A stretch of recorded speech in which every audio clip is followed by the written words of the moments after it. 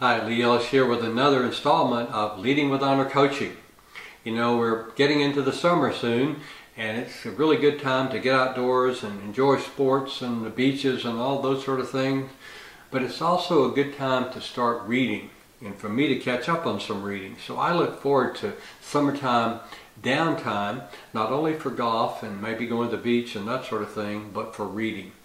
You know, I get a lot of joy out of reading. In fact, I read almost every night for 20-30 minutes, and sometimes in the mornings for that much or more. I read because I learn, I get inspired.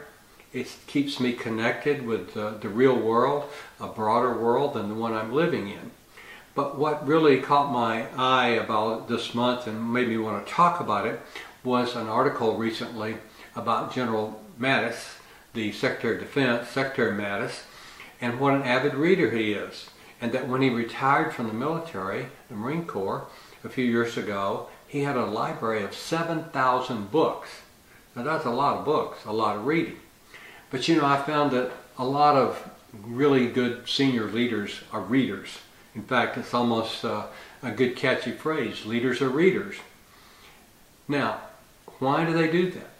Well, one, in the military we are taught, at some point in our career, we're taught about professional reading.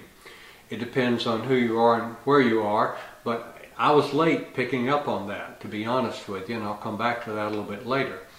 But General Mattis's article, the one published about him and his reading, just really caught my attention because I had just read a book by another four-star general who's kind of a peer of General Mattis, and that was General Butch Neal. General Neal and I are contemporaries also. We were in Vietnam together the same year, 1967, and he was there with a friend of mine. Both were lieutenants there, leading platoons in the Marine Corps when I was flying combat over North Vietnam and South Vietnam, actually flying some close air support for those Marines up there. But when I read General Neal's book, I was really inspired. I felt like I connected with him. I understood his worldview. I understood, even though he was a Marine infantry guy, that, and me a fighter pilot, that our worldviews about leadership were similar. I admired him for his humility and his strength. You know, we talk about that a lot in Leading with Honor, as having both confidence and humility. And I think he had both.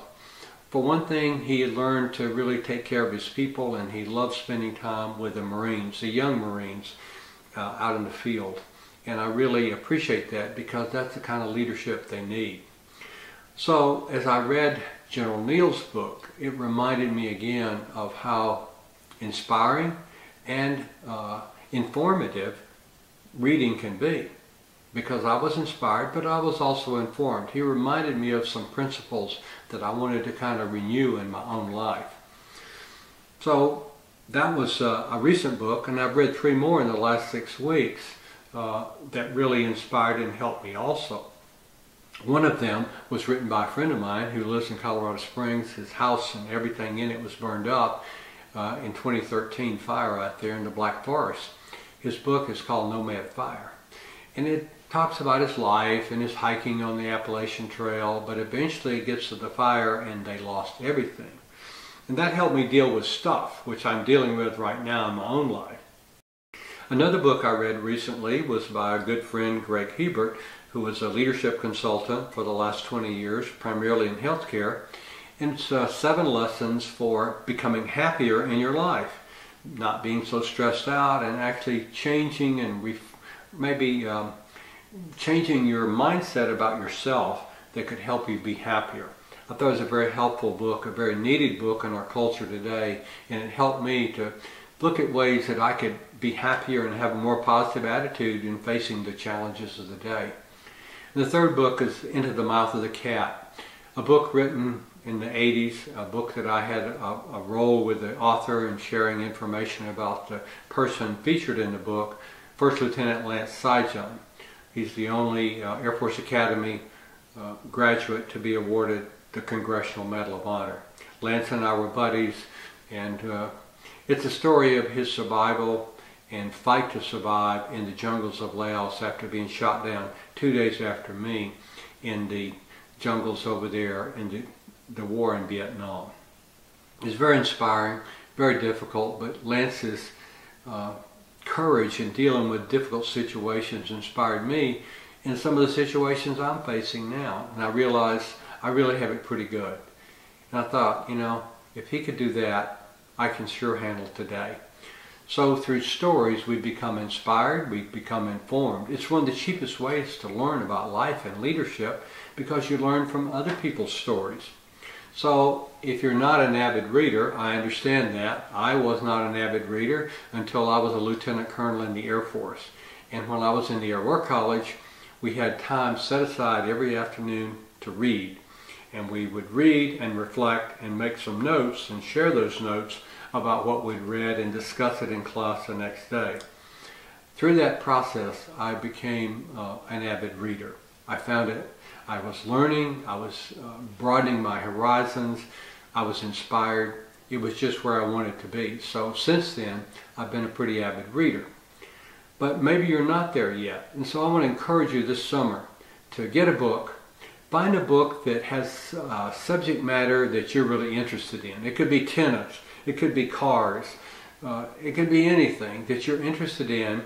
Maybe a biography or an autobiography where there's going to be life lessons, stories that can come to life for you.